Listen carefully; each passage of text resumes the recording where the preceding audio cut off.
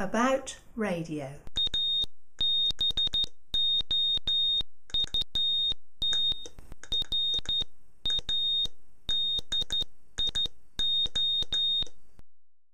Hi guys, what I'm going to do today is I'm going to take the hammer to my advanced signal generator, as I find the tuning control very twitchy. I'll show you.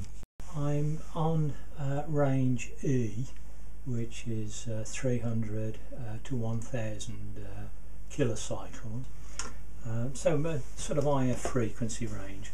And you see there I've got 450 kilohertz, and it's actually 450 decimal 75, and the very slightest touch of this dial, and it's very difficult to actually get it to a precise figure. Not that I need to be precise, but if I wanted to set it to 450, I can't get it to exactly 450. That's the dial there, and I'll show you what's on the back of that. And you'll see there's these, it's like two washers, and they pinch that plastic disc, and that plastic disc there has got the numbers on the other side. It's a very well made unit, this. I've been here before, and you can see all these screws I've got to take off to get into the oscillator section.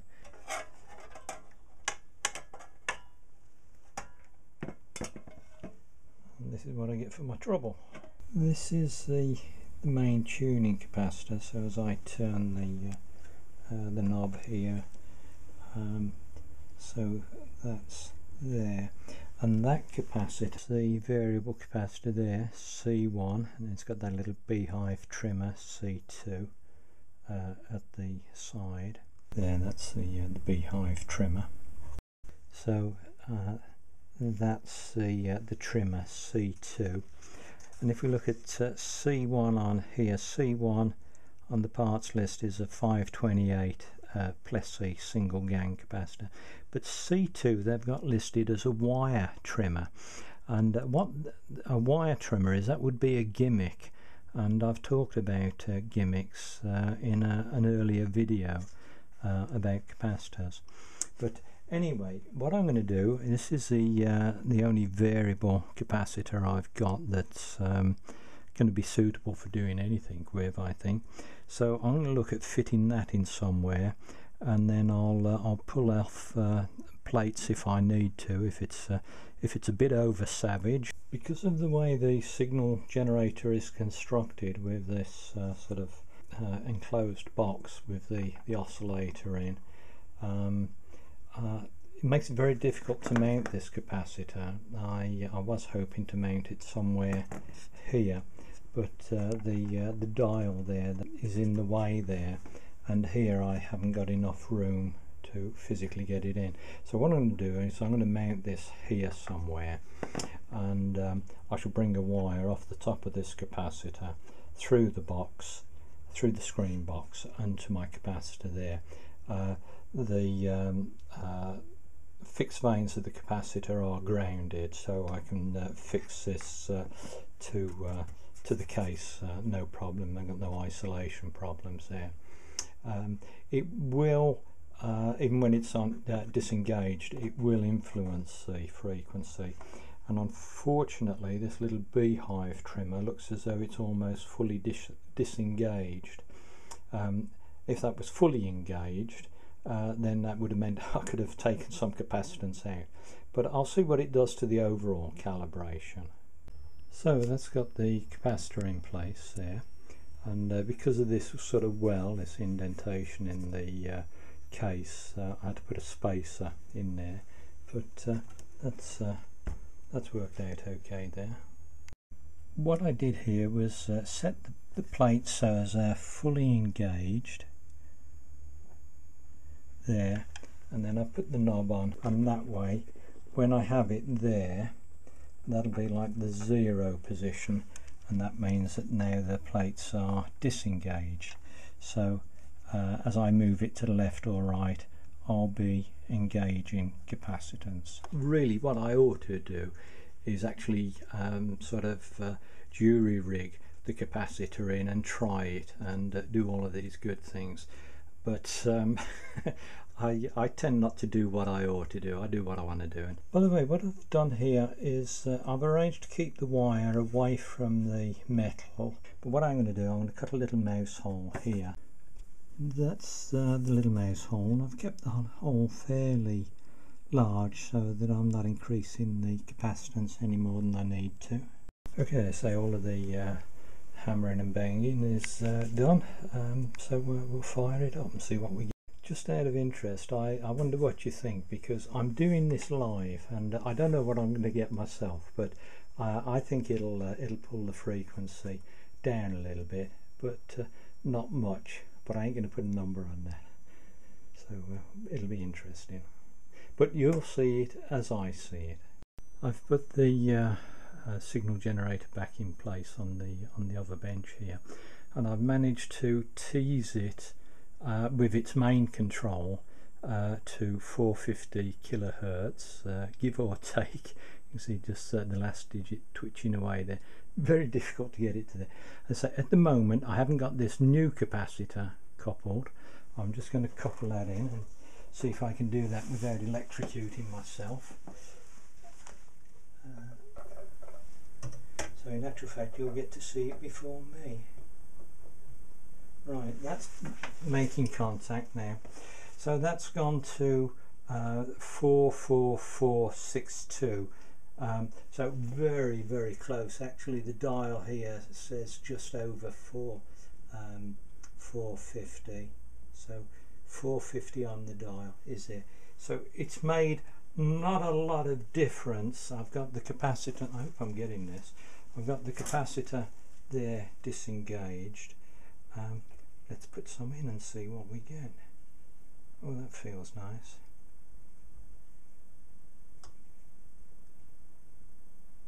Of course that's bringing it down, so I'm adding capacitance, so that'll bring it down. So what I need to do then is set this slightly high.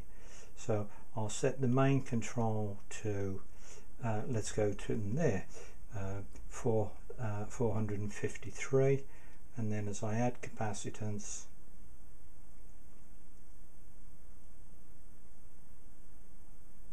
oh yes, that's yes, still twitchy. I might, yeah, look at that, 450 kilohertz. I don't think I've ever seen that at 450 kilohertz before. Oh, so that's okay. I'd say that I've achieved what I wanted to achieve. What I do need to do is put the screening can back on and make sure that's okay. I've got almost half of the capacitance engaged there, and that's made a difference there of 360 kilohertz. So I could afford to whip one of those off if I wanted to. If I put all of the capacitance in, it's gone down from 450 kilohertz down to 443. So I'm very pleased with that. In fact, I'm a little pink.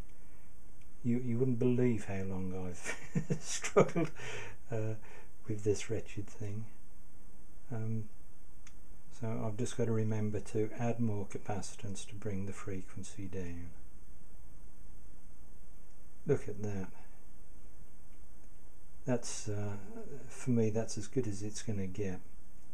Having said that, I might just whip one of those plates off. I've got the cover back on now. I just wanted to protect those coils, because they're very delicate, very fine wires. And what I'm going to do now is I'm going to whip off this top plate. So this is likely to be soldered and crimped. So what I'm going to do in the first place is put some solder on to hopefully wet it out.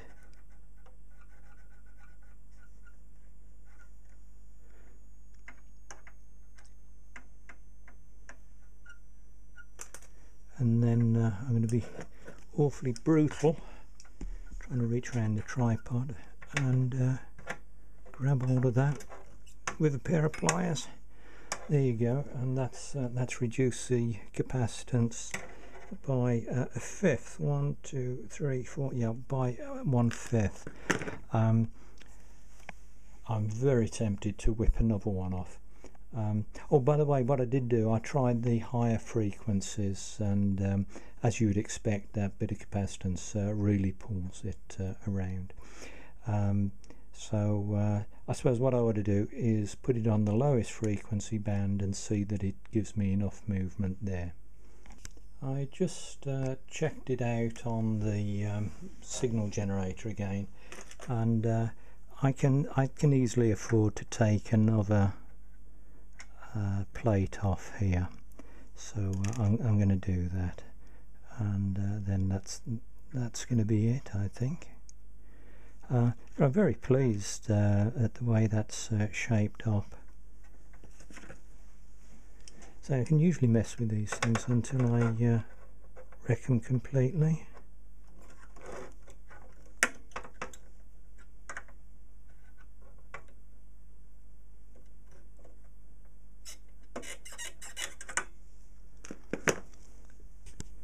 So just as you get a final appreciation for what I've done there, I've got 3 moving plates here, and I might arrange some sort of little screening around here. The guys that designed it have gone to such lengths to keep the RF in the box. I'm set on E, which is the 300 to 1000 kilohertz. So you remember hopefully how I struggled before. I shall put a 0 there, and then that'll be up in frequency and that'll be down in frequency, so 0 plus and minus. So I'll see if I can find some letraset if I've got any somewhere. And then the idea is that if I want to go to 450 kilohertz, I'll tune this to near enough, so I'll go a little bit more. Okay, so 447, so I want to go up in frequency, 448, 449. Hey, look at that. I've never been able to use this thing with such ease, and so that's gone to 450 kilohertz. Almost fully disengaged. And then going the other way, so maximum capacitance, that's put it to 444 kilohertz. So if I wanted 470 kilohertz, which is another frequency that I should be using there. Okay, so 471, and I want to lower that frequency, so go down there. Oh man, that's so easy. I'm worrying about the last digit now. That is such a difference, you wouldn't believe it. Okay, so let's go and have a look at something like range B, 10 to 30. So let's go and find 20 megahertz. So it should be somewhere around there. I'll set that at 0. So okay, that's 19.99. we go up in frequency, down a little bit. Yeah, it's a little bit twitchy there, but 20.0000001. Okay, it's teetering there. You can't believe how much joy I'm going to get from that now. As I say, I've been struggling with that for longer than I can remember, but because I'm what I'm setting out to do, I thought it would be worth doing. Up in frequency 20.2, down in frequency 19.75. Job worthwhile. Okay, well I hope you enjoyed that, guys. Thanks for watching. Bye bye.